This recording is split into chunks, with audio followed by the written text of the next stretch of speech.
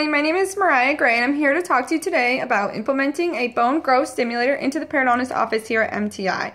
First, we're going to talk about the patients that the bone growth stimulator will be used on and the current treatments they're receiving and the problems associated with those. And then we will discuss what the bone growth stimulator is, how it works, and how much it will cost to have here at MTI.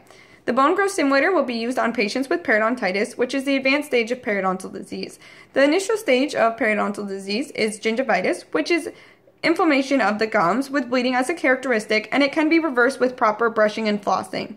The advanced stage is periodontitis, which is who the bone growth stimulator is going to be used on, and that's disease of the supporting structure of the teeth, which includes recession of the gingival tissues and bone loss, which is not reversible at home because once bone is lost, it cannot be replaced at this time. At each initial visit, every patient will be classified depending on their periodontal status. The scores range from 0 to 5, and 0 is healthy, which is very rare. 1 is gingivitis, 2 is 1 to 2 millimeters of clinical attachment loss, 3 is 3 to 4 millimeters of clinical attachment loss, and 4 is greater than 5 millimeters of clinical attachment loss. 5 is refractory, which means that the patient has done everything they can to halt the disease progression, but is unsuccessful. And the bone growth stimulator will be used on patients with a perio case 3 or higher. Those patients are currently receiving either non-surgical periodontal therapy, which is known as a deep cleaning to most people, or surgical therapy. And the non-surgical periodontal therapy is done in either quadrant debridement, half mouth debridement, or full mouth debridement. And that depends on the patient. It takes a long time, and you will be placed on a maintenance interval for the life of your teeth. And if the disease does not halt after the non-surgical periodontal therapy, you will be referred to a periodontist for surgical procedure, and that is when a flap is laid to view the local irritant and remove it to hopefully halt the disease progression. There is often recession of the gingival tissues, which can shock a lot of patients because before the procedure, their gums are covering their roots because of inflammation, and during the healing process, the inflammation diminishes and then the gingiva goes to the height of the bone, so that leads to exposed root surfaces that was not there before.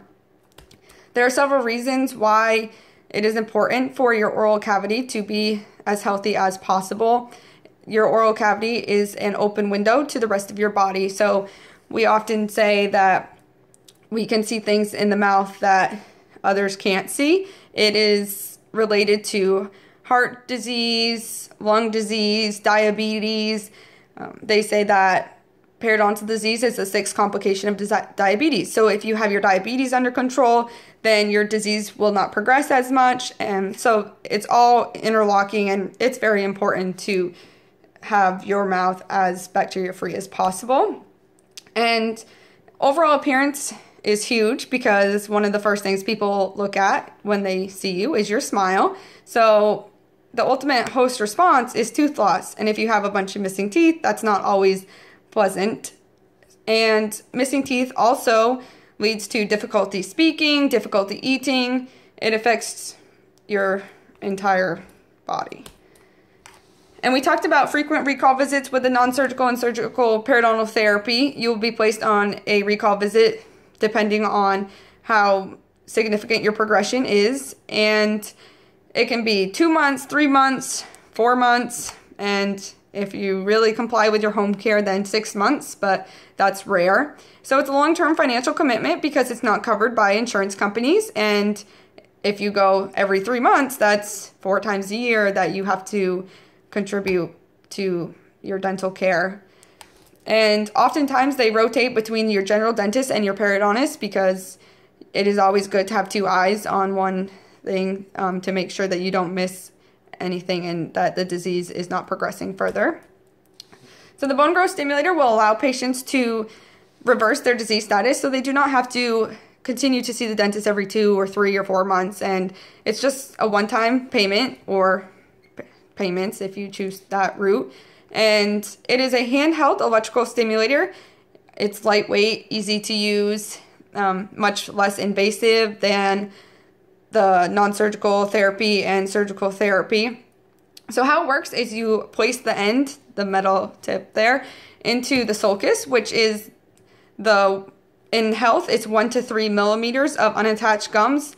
And in periodontist patients, it would be a pocket, which is anything greater than 3 millimeters of unattached gingiva. So the periodontist would place the end of the bone growth stimulator into the pocket at the height of the bone and put pressure on the bone, and that would stimulate osteoblasts. And osteoblasts are the cells that build bone. So essentially what would happen is it would create formation of new bone and repair existing bone that may be affected by the disease. So if you can see here on the left, the line A is where you want the bone to be, and on the right, line B is a diseased patient. It appears that they are probably a perio case type 4. That looks like more than 5 millimeters of bone loss to me. And when you place the bone growth stimulator tip, you will place it to line B at the height of the bone. And the expected results, which would vary from patient to patient, is that you would get it to a normal level up to line A. And the budget for this is, the bone growth stimulator is $3,079. And there are several products that are going to be needed to use the bone growth stimulator that are already used in the clinic for other procedures. So we would need to order more of those, but those include cotton rolls, sterile gauze, and cotton tip applicators. So I did include those in my budget, and I calculated an increase of $127.58 for those, coming to a total cost of $3,206.58.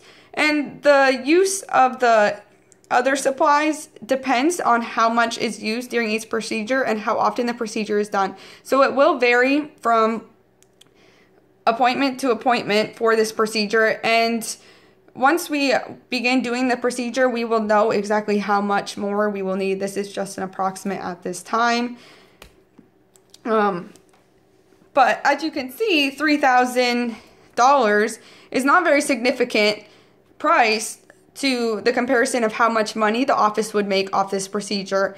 We have not come to a complete conclusion on how much the treatment will cost, but it will bring in several patients from other offices that would like to have this procedure to reverse their disease status that we did not have at our office before. And it will quickly lead to profit for the company, and it will be beneficial to the patients as well.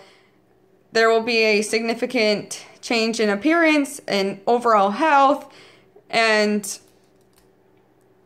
a huge benefit for the office. So I think that having a bone growth stimulator here at MTI is a very smart investment, and I look forward to hearing from you. Please let me know if you have any questions. I would be happy to answer them. Thank you.